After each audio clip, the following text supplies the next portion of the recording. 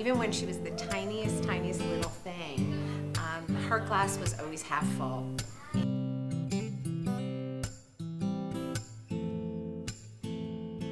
She's been through a lot in her life, and she's always persevered, and she's always come out on top, and I think it's her strong will that has really rubbed off on me, and her encouragement to be an independent woman, to make a life for myself and to go and do things and be empowered, is something that I take from her every day.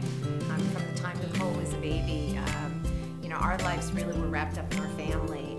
I worked a lot and I traveled a lot, so when I was home, and that meant our family time was so incredibly important to us. She's an amazing mom, and she's also, I see her at work and I hear people talk about her in the work environment, and she's also an incredible leader, and I think that just rubs off in all aspects of her life.